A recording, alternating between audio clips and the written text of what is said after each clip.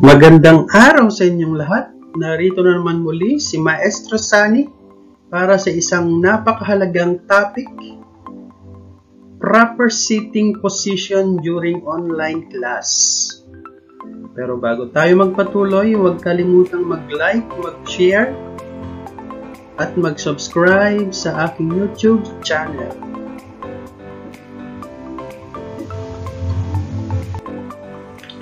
Proper sitting position when studying online is surprisingly important. Sitting incorrectly can cause long-term problems with your spine, wrist, and muscles throughout your bodies, as well as affecting blood pressure and other health indicators. Ayan.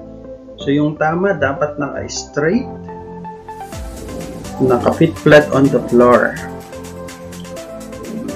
How to sit down on your chair correctly.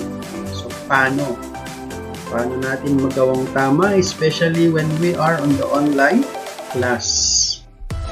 First, the height of the chair should allow your feet to rest flat on the floor when sitting in an alert position. You should be sitting in this position when working or studying because it puts less stress on the body.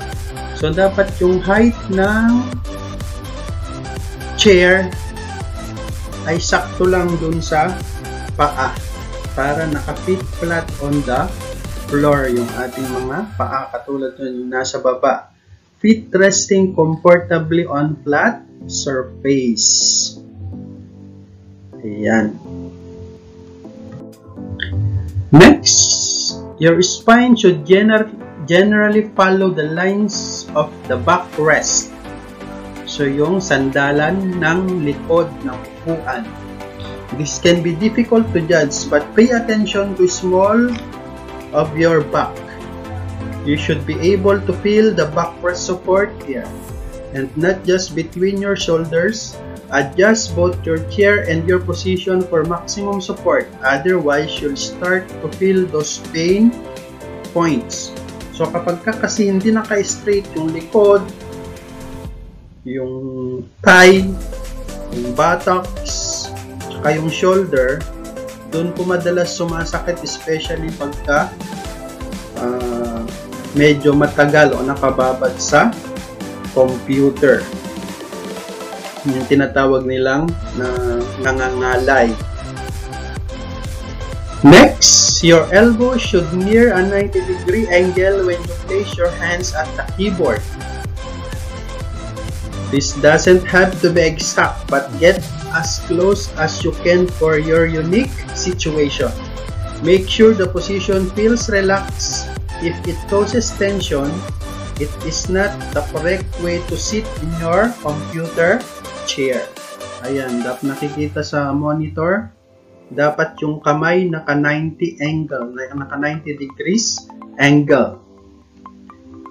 Arms hang vertically from the shoulder.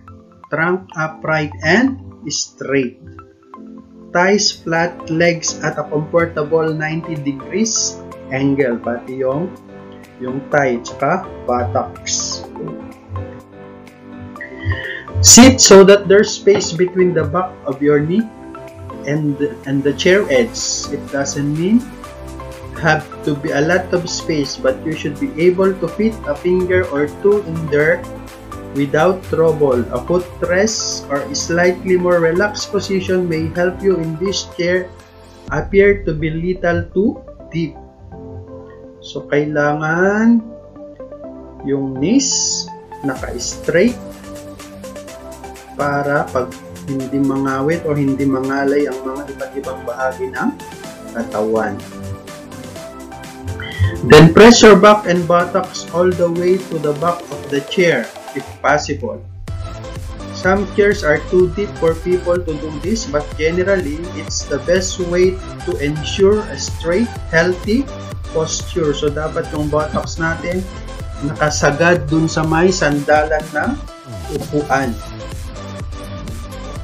This is the part you will want to keep an eye on because we all tend to slouch over time and need to pull back up to find back support for your chair position. Then avoid common issue of neck creep. In a healthy position, students tend to slowly tilt their head toward the screen over time.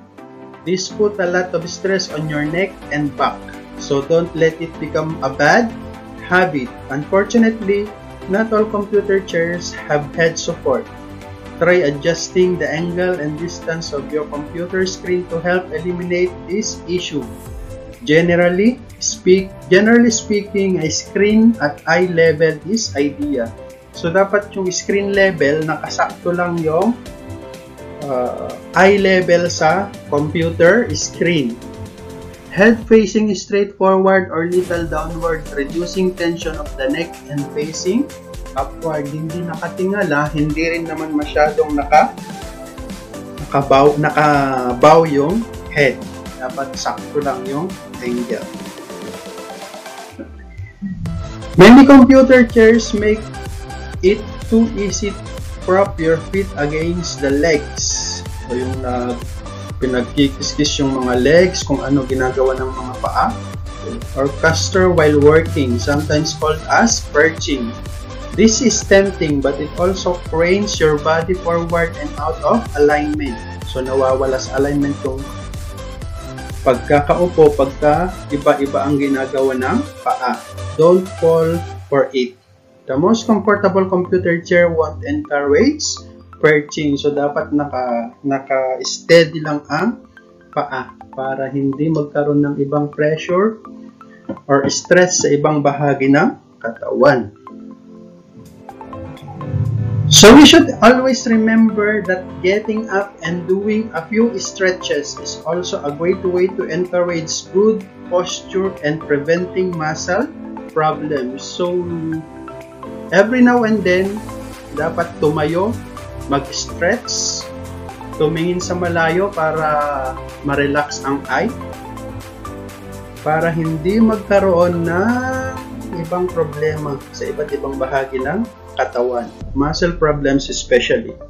Back pains, joint pains, para maiwasan, we should always remember to do the stretching every now and then. So with that, thank you very much. Do not forget to like, share, and subscribe, comment, and turn on your notifications para magkaroon ng access sa mga susunod pang video na gagawin ng Maestro Sunny. For now, thank you very much for watching and listening. Bye-bye!